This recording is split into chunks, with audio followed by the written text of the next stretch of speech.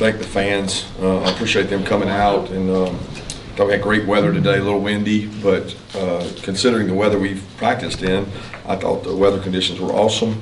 I thought our players handled it the right way. I wanted to handle it like a game, very game-like situations. You know, the next time we put on those uniforms, it'll be for real, and we'll be playing in Atlanta against a really good opponent. So we want to find out where we are as a team and get a lot of guys reps. You know, we're kind of where we got guys that have got a lot of work and a lot of reps, you know, fifth-year, fourth-year guys, and then we've got about 40 guys that are in their first year.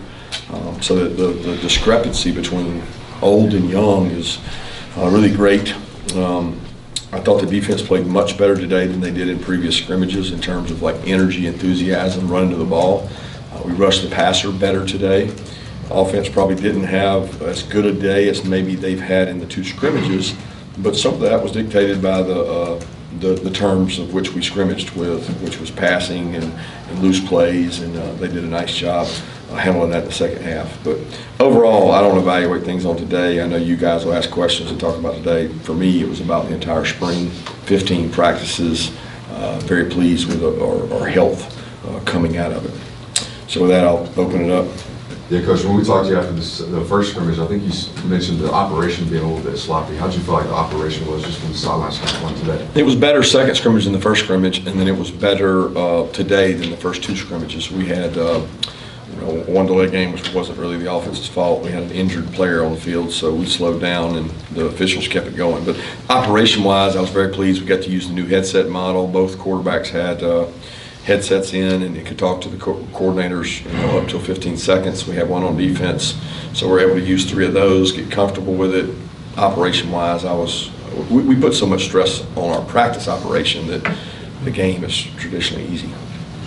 Saw Mike Kell move around just a little bit in the different spots. Just what have you seen from him over the course of this spring? What he was able to accomplish? First and foremost, he's been what's the right word? Present. He's been able to practice. He is not. He had spring practice last year. He missed some practices. He had fall camp last year. He missed some practices. And I explained to him, you know, if you want to have a really good year, you want to have a really good camp. And he's kind of bought into that. Like, practicing good makes you better. You can't. It's not his fault he's been injured, but you can't play good if you don't practice. So I thought that he had a really good spring from a standpoint of leadership, toughness, and he didn't get a ton of reps. I mean, the guy's been a 2-year starter, but it'll be, you know, a chance to get Ty more reps when we come back in the fall, continue to increase Joseph Jonah, and then Justin Green. So we got some defensive ends that can spell him, but he was a factor today. Colby Young with the big touchdown catch today, but how have you seen him grow and sort of integrate himself within this team over the course of spring practice? Well, first and foremost, I think all across the board, our wideouts may be our best leadership group. O-line maybe, and then receiver. Like, they have some really good core leaders. Well, he has he's integrated himself into that group really well. He's not, you know, the alpha leader. He's a quiet kid, but you know what impresses me about him is he's showing up on special teams. I'm like, when you show up on special teams and you show a commitment to blocking and holding people up, he's been a really good special teams player. And we sold him that, hey, if you came here, you had to buy into those values. It's made him tougher, more physical. He's a big body. He's a tough matchup for all teams. And I'm pleased with where he is. But, you know, he still has work to do in terms of learning. I look at him like Rah-Rah last year. This time last year, Rah-Rah didn't understand the offense. He couldn't line up and execute all the time. Rah-Rah's a lot further along. We didn't have to give him as many reps. We didn't have to give Aaron as many reps. But Colby did a nice job. Kirby, what do you think about ETN? I mean, you guys have had some really effective backs. Is he like a Swift or a Cook, or what would you say about his play? He's a good back. He's explosive. He's quick in and out of the hole. He's, you know, different than what we've had. I think Swift analogy's good. Cook's analogy's good. He's really taken a lot of personal pride in working on his protection, and he got a nice pickup today. He's learning the offense. I mean, look, the guy's he's been a good SEC player for 2 years. It's not like he's a freshman. He's a really good player. He's a really good kid, and I've been proud of the way he's handled everything since his deal. We saw Roger Robinson taking a lot of reps, kind of the opposite type of player of Trevor Etienne. What did you see from him, and how's his growth kind of continued from his freshman year? He keeps getting better. He's got toughness. I enjoy coaching Rod. He takes coaching well. big physical guy that you want to get more out of him, and he's given us what he's got. He's got to continue to work on his pass protection. He's become a better route runner. I'm pleased with where Rod is, and he needs to be even better for us next year. Coach, what progress did Carson continue to make this spring? Yeah, Carson had a great spring to me. He's had a quiet leadership. He's got a lot of confidence. When things aren't going well, kids and players and O-line turn to him. He had really good moxie out on the field. He never, pressed or got frustrated. Even today, he drove the team down and made some really elite throws there at the end to give us a chance to tie the ball game. But and taking today out of it, I don't even go off today. He's had a good spring. He knows how to navigate a pocket. He knows where to go with the ball. There's nothing he hasn't seen on defense. So I'm happy with where he is. I want him to continue to grow as a leader. Did your heart skip a beat at all when he fell down, knocked into him? Yeah, it did. It worried me there. He rolled up a little bit, but he's a durable kid. He's an athlete, good baseball player, and got rolled up on some there, and it was a little scary. Kirby, what did the DBs show you this spring with what y'all lose there? That we got a long way to go. We lost 3 really good football players there, and we're thin. David Daniel wasn't able to go today, and I'm trying to think who else we had out. DB Malachi was out. Justin Rhett was out. DeMello was dealing with a little bit of a hamstring coming off of that. So, we got better in the secondary, but we're not where we need to be in terms of being able to make plays on the ball downfield and affect the quarterback. To build off of that, Ja'Cory Thomas entering year 3, what skill set does he bring, and what do you expect from him the rest of the spring and summer? He's a tough guy, man. He's smart, plays really hard. He showed up last year on special teams, and I always say if they can do the things we ask them to do on special teams, then they'll be good defensive players. He got put in a pickle because he was really competing at star, and he has a chance to play for us and start at star. Well, we had to work him at safety with the injuries, so he played 50-50 safety star, but he had to play more safety today. C.J. Allen with an interception, Dylan Walker tip pass, no small win in the spring. What did you make of that group as they sort of progressed throughout the 15 practices? Growth. I really thought that Raylan and C.J. would be further along because of how much they played, and I don't think you give them enough credit for they really shouldn't have been out there last year, and they had to go play. And they didn't play bad, but they didn't play great. Well, I expected the spring to be like this huge jump. They're still freshmen. And CJ and Raylan got better. They're going to be really good leaders for us. I think the fact Smiles out was good for them. And then it was, Jalen missed a lot of time this spring with an ankle injury, and today was his first day back. And it doesn't say enough about our team. The kids are trying to get out of spring games all around the country, and this guy was mad that we were thinking about not playing him. He wanted to play. He wanted to go out there and compete and get better, and really appreciate Jalen's leadership and the way he handles things. Kirby, what do you think about this wide receiver group? Is it deeper than you've had in many years? I don't know. I know the first level, let's call it the first 4 guys, 5 guys deep. It's very experienced, like very experienced. And then after that, it's like I'm still trying to figure out what we got. There's young players that are talented. Sokovia and Nitro are going to be good players. The portal guys are still coming along, Mike Jackson in London, and then Colby is factored in and made some plays. Colby's made plays like he made like that all spring, and then when you throw the Rah Dillon, Arian, and Dom out there, it gives you what they are is the bullies. They bully on special teams. They lead. They show toughness, and that's usually your defensive back group. And for us right now, it's our wideouts. Coach, Lawson Lucky was on the field pretty much every play for the red team today. What has he kind of shown to show himself as a every down contributor at the tight end position? He's had a great spring. We gave him a lot of reps, a lot of chance to grow with Pierce being out. He's shown great toughness, great maturity, durability. That's what Oscar Delpa's been. Oscar Delpa's the one guy when Darnell was out, Oscar took all the reps. When Brock was out, Oscar took all the reps. So Oscar's taken a lot of football reps and gotten better for us. Well, Lawson stepped up and took on a larger role of that. And the Riddell kid and Heinrich, they both came a long way from the start of spring. They got a long way to go, but they came a long way. And Jaden missed half the spring probably with a hamstring, so it was good to have those 2 guys get better. Looked like Christian Miller might have got banged up.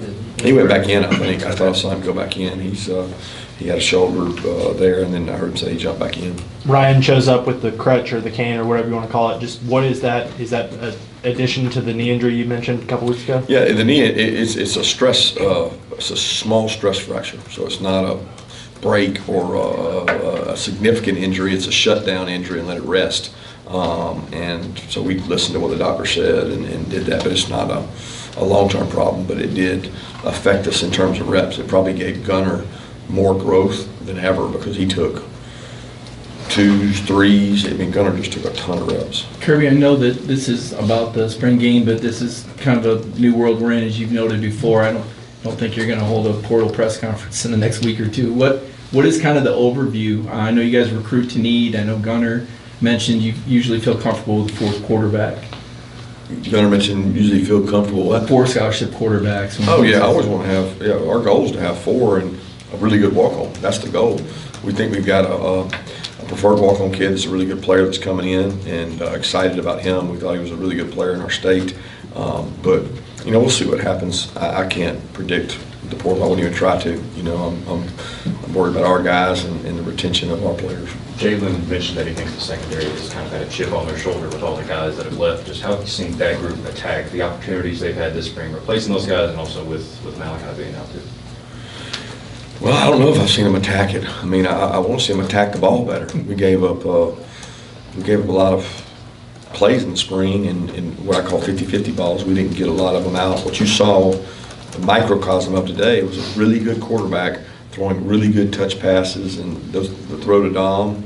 I mean, I've seen that 20 times this spring, and it's like we were right there. We just couldn't quite get it out. And when you have a good thrower and a catcher with people that protect, it's dangerous. So I want to see more out of the secondary. Like, I want to see, you know, I mean, yeah, Malachi's out, but that's okay. There's other guys out there that have scholarships that can make plays too. What'd you see out of Gabe Harris this spring? Man, He does a bunch of different things. I thought he had a good day today. I mean, I can't say his whole spring was like that, but he was disruptive today. He's twitchy. He's hard to block. I love the way he plays, but he sometimes plays out of control, which can be a good thing. And it was good today on some plays, but it also, first play of the game, he screwed up with the wrong way, didn't line up right. So sometimes you don't know what you're getting with Gabe, but you do get great effort and you do get great toughness, and I love that. Troy Bowles, you said he was having a really great spring. What did he do today? It feels like he was all over the field. When did I say Troy Bowles was having a really great spring? And then what can you say of like his development and stuff like that, and how he's kind of progressed, especially making an athletic interception in the first half? Was that Troy's? Troy Bowles. He was credited with. He was credited with an interception. I'm not sure if he actually had it. I was made that play. Allen had 1 interception. Oh, they might have gave Troy that was in the first half, though, I think. And maybe they did. I thought the ball bounced, but no. Troy's done a good job. I mean, Troy's got to get better. Okay, I'm gonna be honest with you. He's got to get better. He's in the same class with those other 2 guys. They got an extra spring on him. He needs to be, playing catch up. He is a bright kid. He's a really good special teamer. He works hard. I hold him to a higher standard being a coach's son. And my expectation is when you learn the defense and you understand it, you execute it at a high level. And he's got to be better. Now, he is an athlete and he can play in space, and that's what playing linebacker is now in football. So I'm not happy with where he is, but I can't really judge how he played today. I was thinking of CJ's interception. Kirby, you've got a streak going. I know you don't pay too much attention to these things, but I think you've won 20 games in a row when you've had more than a week to prepare. Obviously, there's an off season. Can you give us a kind of an overall 10,000-foot view of what's next? Lifting. I mean, we're going to go Monday. We get after it. We're going to work out. We're going to target some guys' weights. We're going to drive some weights down. We're going to lift. We got to get our bottom half of our roster to the top half, and you're not going to get there watching spring game tape. I mean, you got to go get to work, and we're going to work really hard on those guys. We're going to keep meeting and talking to our players. I told them the job's not done. We're not where we need to be. We just don't get to practice anymore. We get to do other things. So we'll get back to work Monday. Carson said that he hopes the final result meant everybody gets steak and lobster. How do you handle this tradition? Yeah, I told him it's beanie weenies for a tie. Kissing your sister. And the guys that played both sides of we had a couple guys change over teams that I was going to let them eat steak for changing teams and being selfless. They didn't approve. Did you make the call not to go for the win, though? I mean, is that part Well, I didn't want to put a 2-point play on tape, which we did that last year. Either last year or the year before we did it. I was like, we don't keep those things in our pocket. We don't need to show off those, and figured the kickers needed to work. Xavier McLeod had a sack today. Just what have you seen since he's joined the team? You know, he's flashed. I wish he would play with more consistency, meaning like he did today all the time. He had, you know, some good plays and some bad plays. And I look at it, he's really still a freshman. He's worked hard. He's gone against a really good offensive line, and he's taken on some ferocious double teams, and he's really a good athlete. And if we continue to grow him and get him stronger and get him tougher, he's going to have a chance to help us. Regarding what you said about the portal and retention, like what is your level of concern about other teams coming for your guys? I'm not, I mean, I don't really, what can I control it? No. I can't, so if I concern myself with things I can't control, I won't live long. I mean, there's just too much out there. So it's really one of those things where it's like, do you want to be here or do you not? Because they know how we do things by now. They all know. They said that was the easiest practice we've had all spring, so they enjoyed it thoroughly. And if guys want to be somewhere else, I have no control over that. We've got time for 2 more questions. Jake Pope had a couple pass breakups today. What have you seen from him this spring? He did a good job. He carried over well what he knew from his last school to here.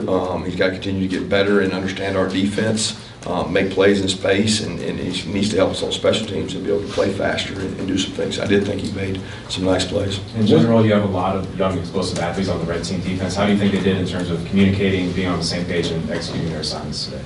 I'd feel better watching the tape than commenting on it. I did think they had fun out there, and it was a lot of mid-year defensive players out there just kind of running around. And you see the athleticism of Justin Williams and Chris Jones and Chris Cole and Ellis and KJ. It's just like so many of them that just got here, and that's going to pay off for us, when they have to play.